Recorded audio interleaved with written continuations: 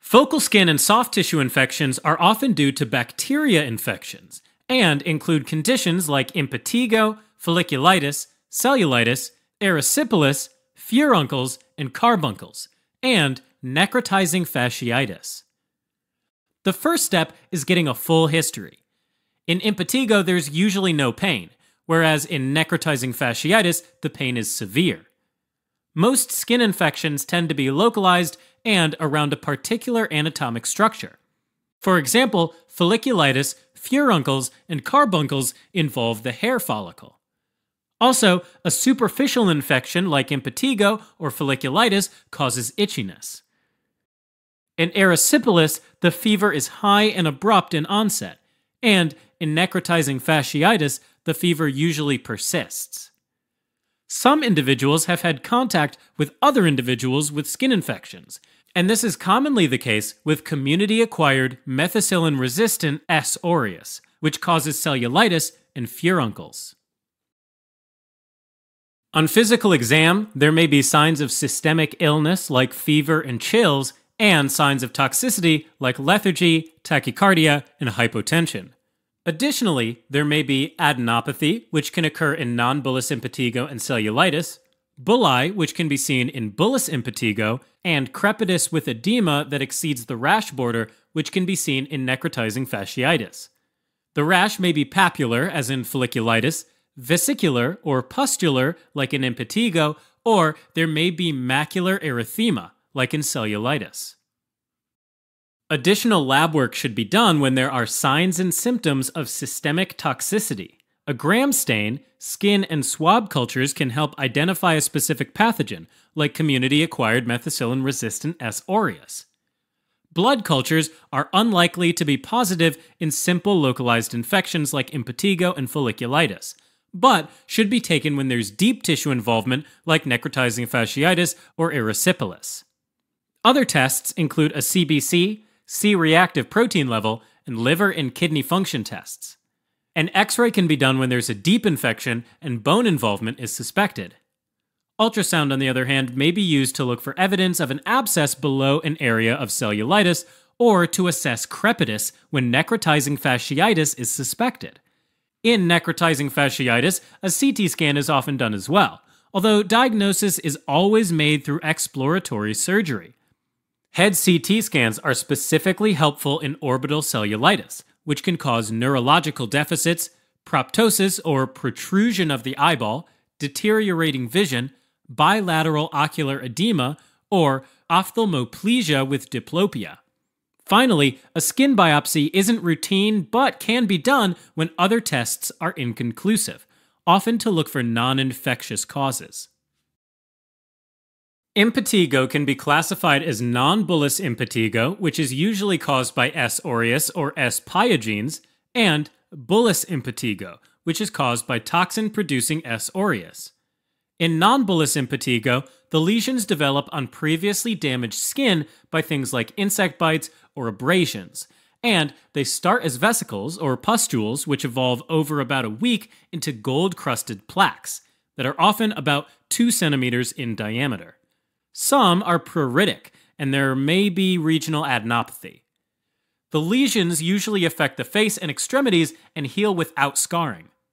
Bullous impetigo is characterized by flaccid, fluid-filled vesicles and blisters, or bulli. These are painful, spread rapidly, and there are usually systemic symptoms like fever, chills, and malaise. There are usually multiple lesions, particularly around the nose and mouth, buttocks and trunk, and in body folds. The bulli rupture easily, leaving a rim of dry skin that surrounds a shallow wet erosion. Unlike non-bullous impetigo, the lesions develop on intact skin and there's usually no surrounding erythema and regional adenopathy. A gram stain and culture of pus or exudate should be obtained in case it's caused by methicillin-resistant S. aureus infection. Empiric topical treatment is usually given, and common choices include mupirocin, applied 3 times daily, and retapamulin, applied twice daily, both for 5 days. Oral therapy is given to those with numerous lesions. Usually, a 7-day course of cephalexin or dicloxacillin is used. Second is folliculitis, which is an infection of the hair follicle, and it's most often caused by S. aureus. Superficial folliculitis is when there's a tender or painless pustule with the hair shaft in its center. Usually, multiple lesions develop anywhere there's hair, like the scalp, armpit, or groin area. Other symptoms include pruritus or tenderness, and the pustules tend to heal without any scarring or follicle loss. A gram stain and culture should be done to identify the causative organism. Treatment is not always necessary because mild folliculitis with few pustules often resolves spontaneously. If there are numerous papules or pustules involving a large body area, then topical antibiotic therapy like clindamycin 1% lotion or solution can be used twice a day. Severe cases may require a systemic antibiotic like dicloxacillin or cephalexin for a week, and chronic recurrent folliculitis may require daily application of a benzoyl peroxide 5% gel or wash. Third is cellulitis, which is an infection of the connective tissue, and it's usually caused by S. pyogenes and S. aureus. In cellulitis, the margins are hardly noticeable because the process is deep underneath the skin. Adenopathy and symptoms like fever and chills are common. Although cellulitis occurs mostly on the extremities, it's particularly worrisome when it affects the eyes. Orbital cellulitis involves the contents of the orbit, mostly the fat and ocular muscles, and it causes pain with eye movements, proptosis, and in some cases, ophthalmoplegia with diplopia. Preseptal or periorbital cellulitis affects the anterior portion of the eyelid without involving the eye, and it tends to be milder. Generally speaking, cellulitis can also be worrisome if it extends into deeper structures. It can lead to thrombophlebitis, osteomyelitis, and septic arthritis, as well as development of an abscess. Additional tests are recommended when the individual is febrile and appears toxic. Blood cultures should be performed to identify the bacteria and bacteremia. Usually uncomplicated cellulitis on an extremity is managed with outpatient antibiotics like cephalexin, dicloxacillin, or cloxacillin. If fever, lymphadenopathy, or constitutional signs are present, then IV oxacillin can be initiated with a plan to complete a 10-day course of oral antibiotics once the individual is stable. If the individual looks severely ill, then IV vancomycin can be given to offer empiric coverage of methicillin-resistant S. aureus. If there's an abscess, it may require surgical drainage. In orbital cellulitis, hospitalization and IV vancomycin and cefotaxime are usually indicated. And all individuals require CT imaging of the orbit to assess the extent of the inflammation. If there's evidence of an abscess or sinus involvement, then surgical drainage may be required. For preseptal cellulitis, empiric oral antibiotics include trimethoprim sulfamethoxazole or clindamycin, along with amoxicillin, amoxicillin clavulanic acid, or cefpodoxime. Fourth is erysipelas, which involves the deeper layers of the skin and the underlying connective tissue, and is usually caused by Streptococcus pyogenes. Classically, erysipelas affects the face, but it can also occur in other areas like the lower limb. The affected skin is swollen, red, and very tender, and there can be superficial blebs. The characteristic finding is a sharply defined, slightly elevated lesion border with reddish streaks of lymphangitis. The onset is usually abrupt, and there are often systemic symptoms like fever and chills. Treatment includes IV cefazolin or ceftriaxone with a plan to complete a 5 to 14-day course of oral antibiotics once the individual is stable. Fifth are furuncles and carbuncles, which are usually caused by S. aureus.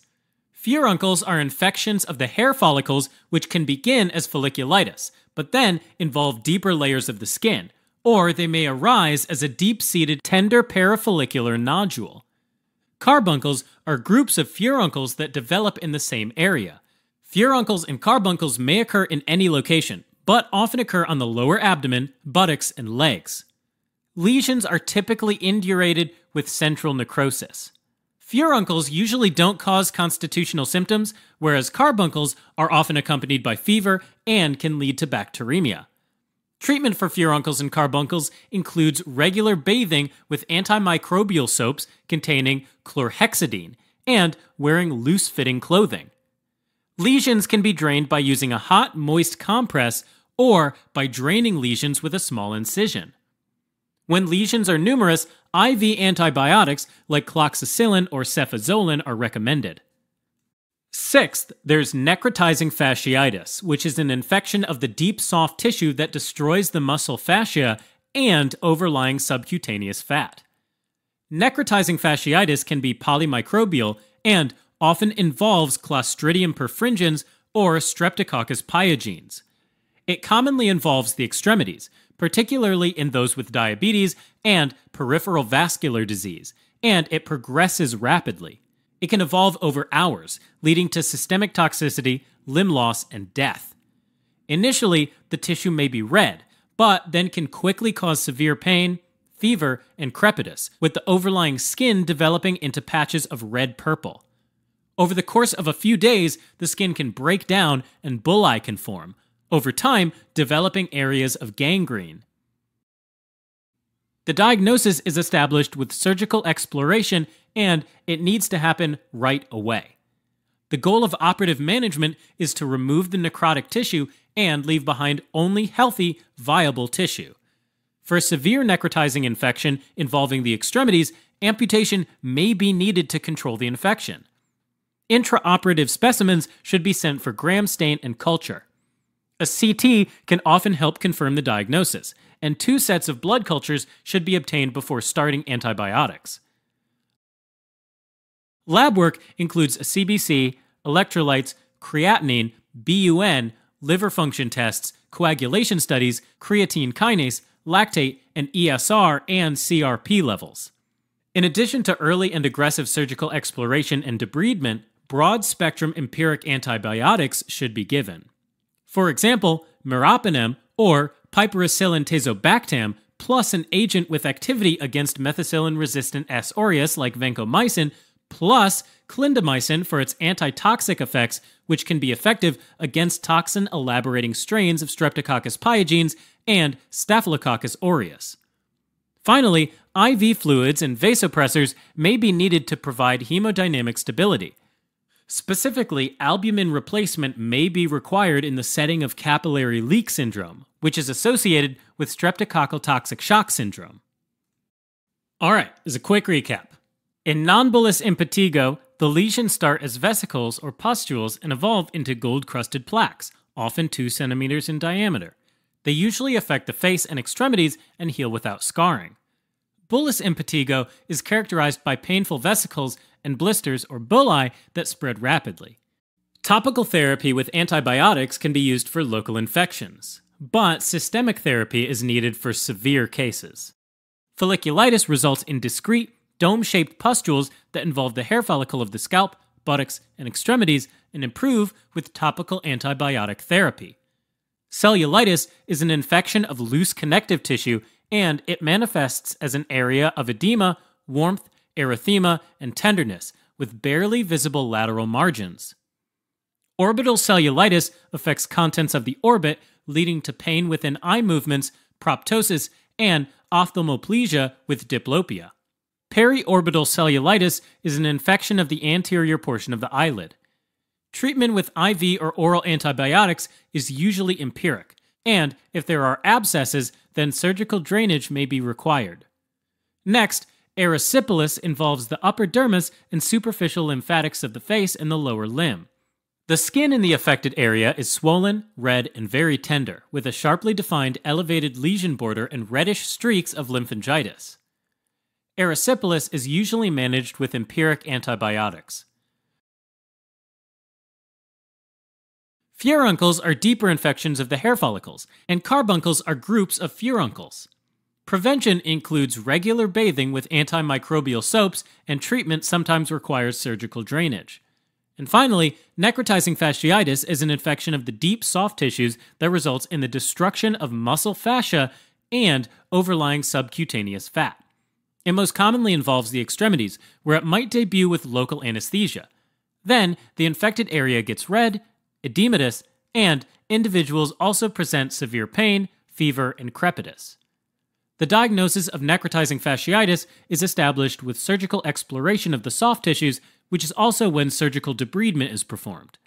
Treatment consists of empiric antibiotics and hemodynamic support.